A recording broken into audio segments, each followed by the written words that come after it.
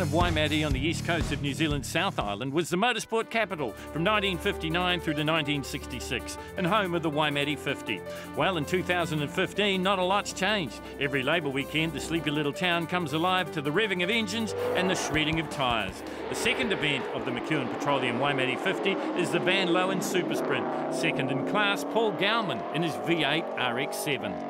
One timed lap to decide the Super Sprint, but you get 4 goes at it. Best in Class 3, classic two-wheel drive and a contender for overall honours, Bert Murray in the RX-7. Chris Lancaster had his Suzuki around the lap in 104.82, good enough to take the 1301 to 1600cc class. Consistently at the front of any event he enters is Peter Frid, best in Class 5, 0 to 1300. Matt Summerfield had finished 4th in Leg 1 of the McKeown Petroleum Waimate 50 GT Series overall championships, and that was the gravel of the hill climb. Here around the streets, he again finished 4th in the Castrol-Edge Subaru. His best time in unlimited four-wheel drive, 57.68. It had been on the gravel events he starred in over the year, including winning the infamous Ashley Forest Rally Sprint, and here on the tarmac didn't look his usual smooth self.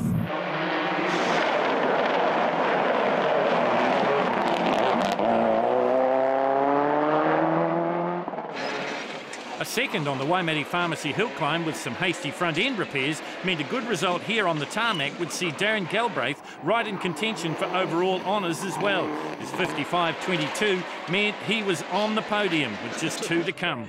Third place here in the Cool Air Mitsubishi, putting the pressure on both Richard Baddock and the overall series champion from last year, Michael Tall.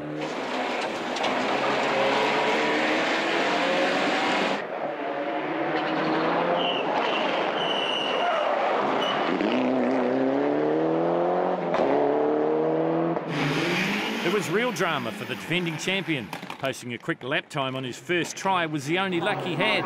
His four-wheel drive upgrades Mitsubishi breaking the driveline in his second lap and consigning the car to the trailer for the rest of the event, putting a repeat championship for the Christchurch driver in real jeopardy. There's only one lap time of 54.89, good enough for second place.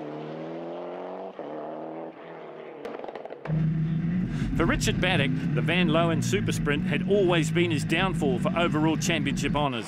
Blazingly fast on the loose stuff, as his win in the Waimate Pharmacy hill climb had shown, he had always played second fiddle to the talls on the tarmac. With Lorna and Michael under a bit of a mechanical cloud and 2 wins from 2 starts so far, could this be his year? First on the street sprint in 53.76.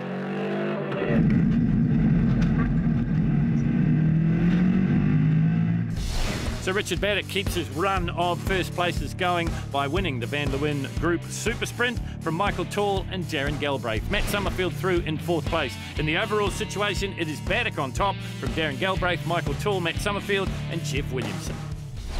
The second Ellerslie Farms Invitational had half the excitement of the first. The big crowd packed around the street circuit would be on the edge of their seats. Could Stu Rogers do the double? Here's the lineup. One of the more interesting cars in the Invitational was the little Renault Dauphine.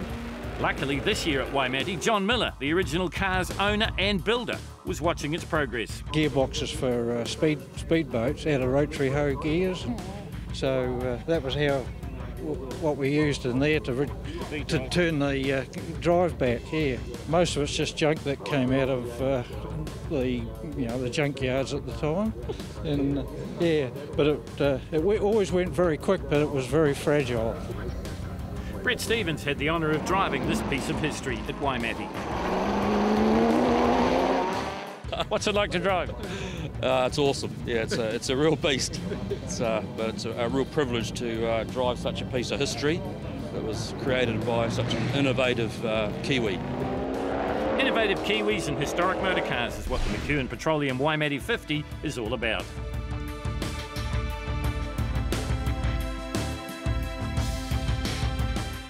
Neil, I guess the Waimate 50's made for a car like yours. Yeah, it's been here a lot of times in the past and it's great to bring it back again, so yeah, it's really good. Homecoming. Tell us a little bit about it. The car's been around since the early 70s. It was built by Neville Boone from Christchurch originally, and then he built this one up again around the mid-90s, and I've had it ever since, and after Neville passed away, unfortunately, and so I intend to just keep bringing it out to these types of meetings. It's just great fun, great, awesome weather, awesome people. It's really good. So once again, some of these historic cars of significance will do battle around the streets of Waimate for the Ellerslie Farms Invitational, and away they go, and it's Bruce Brown that's stolen a march on the rest of the field. Looks like Morgan Wallace and the Jaguar through in second place.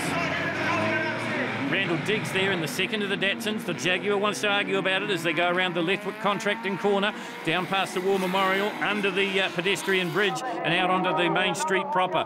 Bruce Brown has got the lead, but can he hold on to it? There's 8 laps still to come, and the fast boys are coming once again from the back. And there is one of them. You saw just a glimpse there of Jim Little and also of John Hepburn. Hepburn in the Holden Monaro, Jim Little in the E49 Challenger Valiant Charger.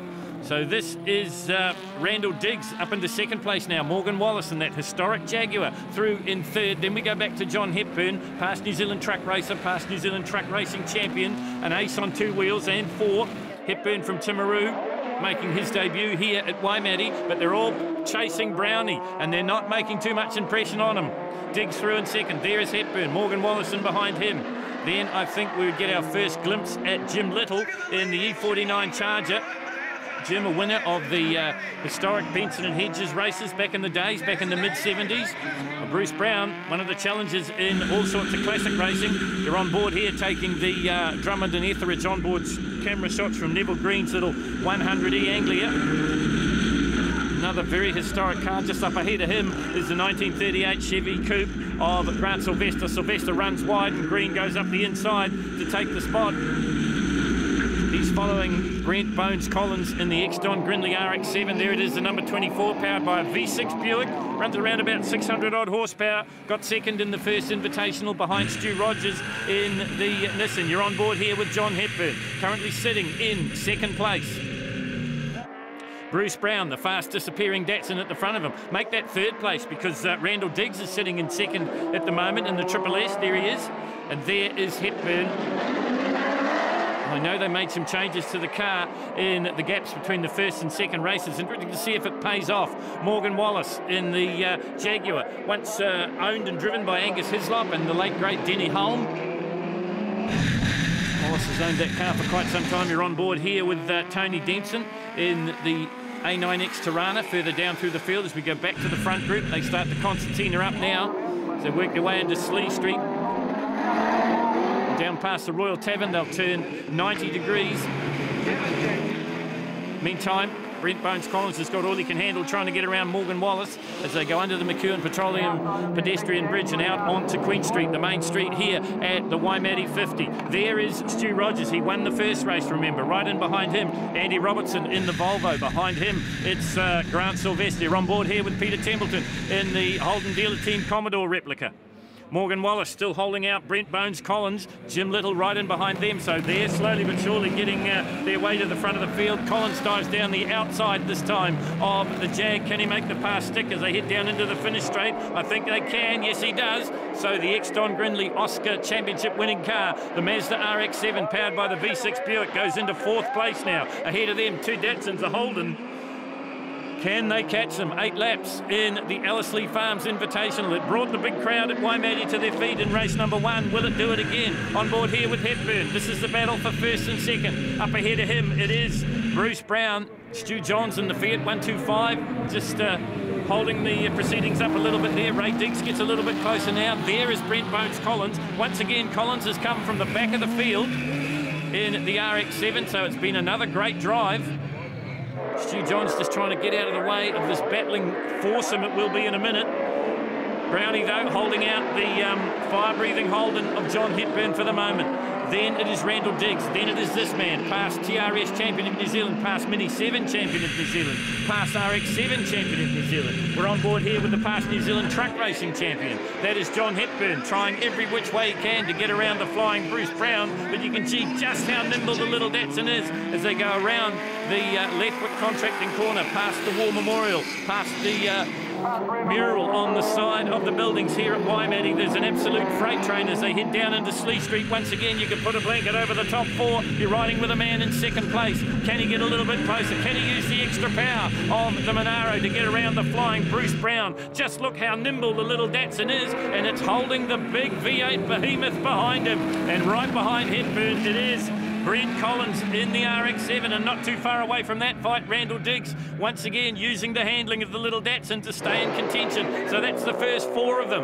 as they go under the Rollinson Engineering Bridge, heading down towards the finish straight now. Brownie holds on to it. Hepburn, just gets a little bit sideways. Collins thinks about going down the inside, can't make the pass work. Turn down in front of the big spectator grouping here, and it's still Brownie in the front. Collins has got all he can handle from Hepburn at the moment. It's the other way around. Hepburn gets a little bit sideways, but I think there was a problem from Collins as well, and he can't capitalise on it, and he noses the Mazda right under the rear spoiler of the Monaro. That's the battle for second and third. Randall Diggs is there, should any of those two make a mistake. Out in the front, dancing his way around the street circuit that is the Ellerslie Farms Invitational. Race number 2 for them is Bruce Brown. Rain pitter-pattering down on the windscreen now, and that's going to negate the horsepower advantage that Hepburn and Collins and the likes has. Stu Rogers' little Nissan has stopped on the side of the racetrack. So we lost the winner from race number 1. This battle continues. You're on board once again with Hepburn, and you can see the rain dots on the television camera lens. Is Bruce Brown going to hold on to this? The laps are winding down. Under the Rollinson Engineering overbridge they go once again, down into the finish straight. Checkered flag comes out and he's done it. Bruce Brown gets it done. The giant killing performance from the little Datsun of Bruce Brown. He holds out John Hepburn and also Bones Collins. What about that? It's not often that a Datsun 1200 beats the V8 monster that is John Hepburn's Monaro.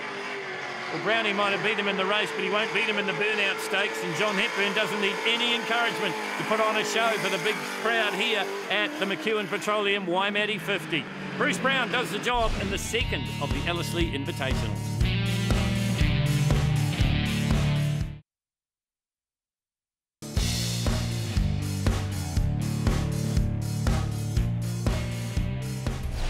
The historic Forks Tavern, or as locals say, the Forks, was the servicing area for the Makiki Fries Rally Sprint, the third and final leg of the overall championship series, ahead of the competitors nearly 6 kilometres of challenging, flowing gravel roads. The big news was the return of the defending overall champion, Michael Tall, but in a different car.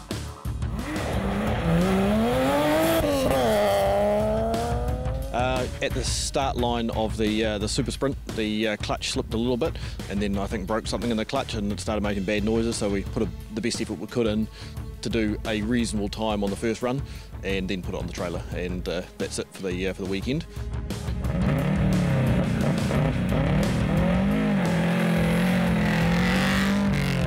Thick choking dust and deep gravel awaited the drivers, but as the runs continued and the time started to drop, usual suspects came to the fore and their titanic battle for overall championship honours continued.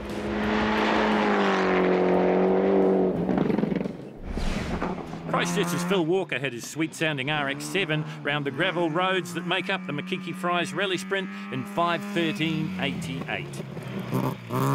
But the fastest RX-7 was that of Bert Murray, taking Class 3 in 4:49.52 for 12th overall. Brendan Fisher for Oamaru took third in Class 5 0 to 1300 with a time of 5:19.02. With only one run in the books, Chris McLean in the Corolla took Class 5 honours, beating local Ben Terry by 0.35 of a second in the process. For Ben, who got his full 4 runs in, second would be as good as it would get. Local Robbie McKenzie had won Class 4 at Saturday's hill climb. Here, he was again too good in the rally sprint, taking the class in 5:10.53. Chris Lancaster would take his Suzuki Swift to second in the 1301 to 1600cc class in 5:21.91. Another to finish runner-up in class on the hill climb was Balclutha's Paul Gowman in his V8 Mazda. He did it again here at the rally sprint in 5:06.47. The winner in Class 2 was Dylan Cameron in his DX Corolla, the Toyota stopping the clocks with a 4:50.65. 10th place overall went to Gore's Craig Abernathy in his Mitsubishi Evo 5, 4:48.05. 9th overall was Timaru's Mark Taylor in his Mitsubishi Evo 6.5, his time a 4:47.22. James B had finished 9th on the hill climb. He went one better here at the rally sprint, 8th in 4:45.46. Jim Anderson is one of the tireless workers behind the scenes here at the Waimate 50. His son is fast becoming a great driver, 7th in 4:44.61. Michael Tall was next in the Magnum Compliance Centre Subaru. It was the first time Tall had driven the car and would finish 6th with a 4:42.76, kissing goodbye to his championship aspirations. 5th place went to a man that is more used to fixing them than driving them. Sam Hurley is a regular on the Matt Summerfield crew. His time 4:41.79. Jeff Williamson was 4th in his Mitsubishi, one spot better than he finished on the hill climb. His time 4:40.06. A 3rd in the hill climb, a 4th in the street sprint, and a 3rd here in the Makiki Fries rally sprint meant that Matt Summerfield was consistent. His 4:25.53 good enough again.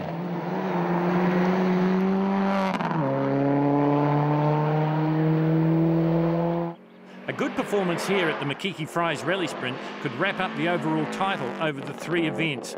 0.25 of a second had separated Richard Baddock from Darren Galbraith in the hill climb, with Baddock coming out on top. This time, the positions would be reversed.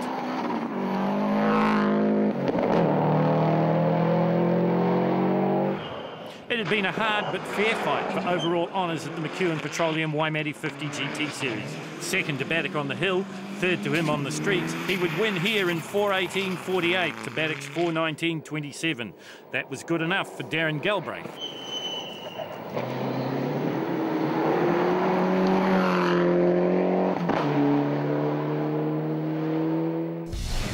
So Darren Galbraith gets the win and wins the battle, but not the war in the overall contention. Richard Baddock is 2nd on the rally sprint from Matt Summerfield and Jeff Williamson. Overall, it is Richard Baddock taking his first ever overall championship here at Waimate from Galbraith, Summerfield, Williamson, and a great drive from Keith Anderson. In the classes, in the unlimited 4-wheel drive, as we said, Richard Baddock. Unlimited 2-wheel drive goes to Dylan Cameron. Classic 2-wheel drive, Bert Murray. Chris Lancaster wins 13:01 to 1600cc.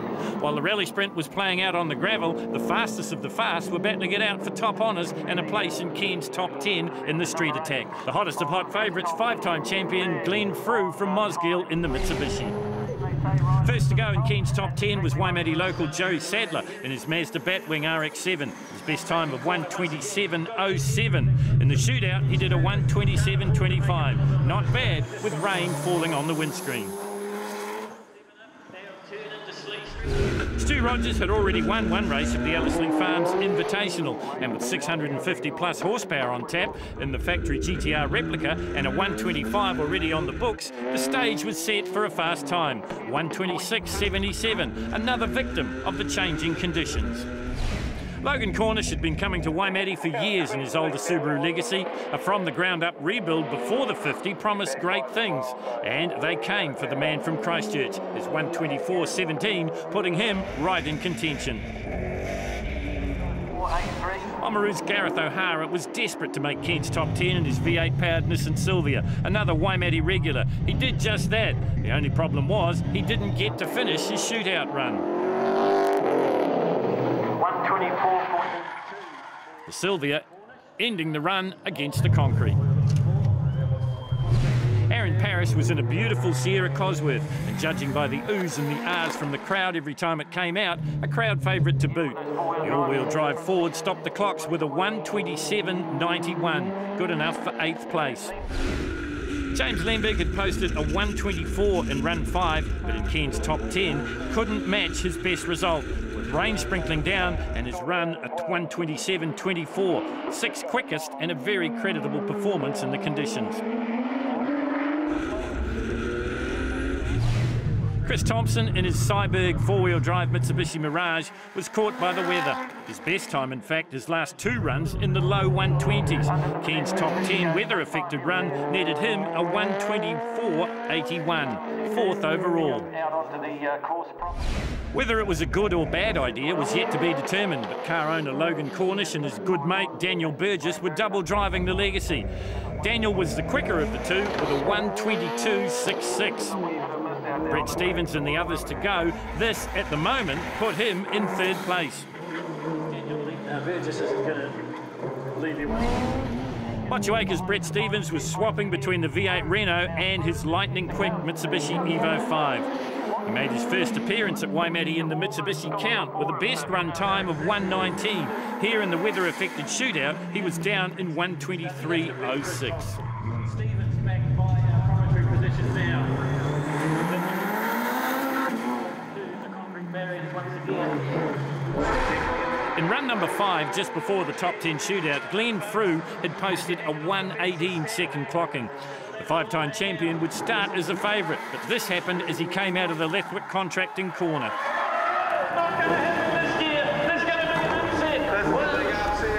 Well, a huge upset in the McKeown Petroleum Street Attack Keen's top 10 because no 6-time championship for Glenn Frew, but the congratulations goes to Daniel Burgess in the legacy. Ken McKeown, the official sponsor here at Waimate, presents this beautiful trophy to a happy but overcome Daniel Burgess. Congratulations, I know you guys have been trying to win this for a while now. Yeah, well, this is our 4th year, so we're going to give it death this year, yeah. Hard work out there? Yeah, well, at the end it was pretty slippery, bit of handbrake and a lot of clutch, but we got there. So the Cornish and Burgess double-driven Subaru taking first and third, the meat and the sandwich, Brett Stevens in the Mitsubishi in second. With a first at the Waimate Pharmacy Hill Climb on the Saturday, another first in the Van Lowen Group Super Sprint, and a second in the Makiki Prize Rally Sprint, Christchurch's Richard Baddock took out the McKeown Petroleum Waimate 50 GT Series Overall Championship for 2015.